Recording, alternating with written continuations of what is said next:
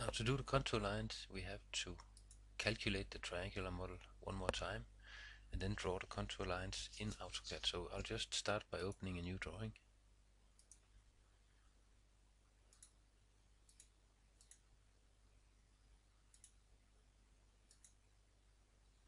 And then enter the triangular model calculation once again.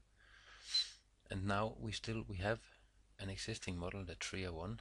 I will recalculate, but this time I will not save the triangles in my model. I just want to calculate contour lines and draw them in AutoCAD. So for the values for the contour lines, I will calculate them, I will smooth them, I will preview them, and my equidistance will be 0.5 meters. Main contour lines being a contour line with another color for each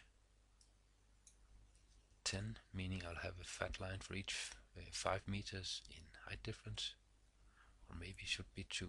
Yes, I think we should choose for each 2 meters. And this is the setup for the calculation. Then I need to draw the contour lines, and I would like to draw them as polylines, and I will choose or accept the layers that it has specified for my contour lines, and then apply.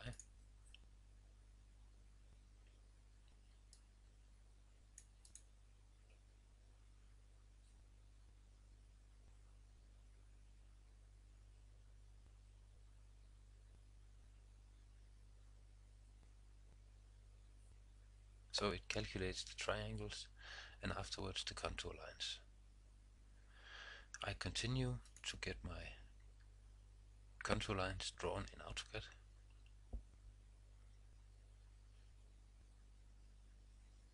Zoom extends, and now I have a perfectly good image of the contours in this area. If I look at the lines, list them, I will see that they are applied with a set value. So this is actually a 3D image in 3D polylines of the area. And you can decide yourself the equidistance between the contour lines, so you can actually use this to create surface contour lines in roundabouts, intersections and roads. So a nice tool. I'll just save this as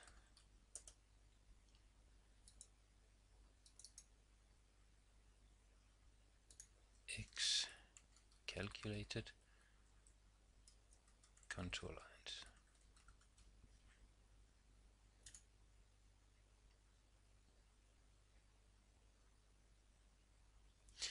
Yes, the next many videos will then be about the actual design, horizontal alignment, vertical alignment, and cross-section design.